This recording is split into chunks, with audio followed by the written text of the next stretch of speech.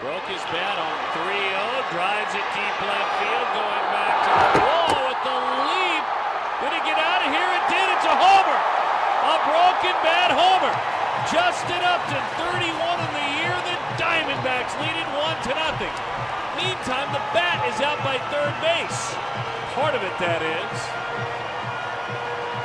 Presley went up against that wall. It just barely got out of here. Jeff Karstens cannot believe what's going on now. Clint Hurdle going to come out and argue that it might have been fan interference. There you see the bat going two big pieces.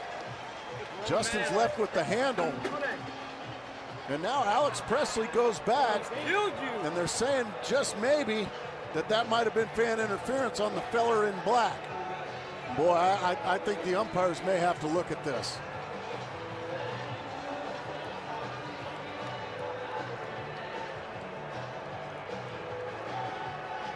We're trying to find the ball here.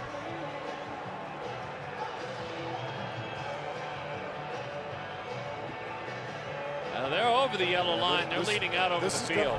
This could be reversed and even be considered an out.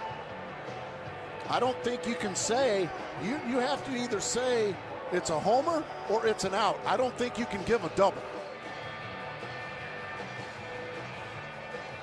The other part of the discussion is, Gracie, you'll work with me on this one, is if no one touches that ball, no one, it's a homer. It's over the yellow line.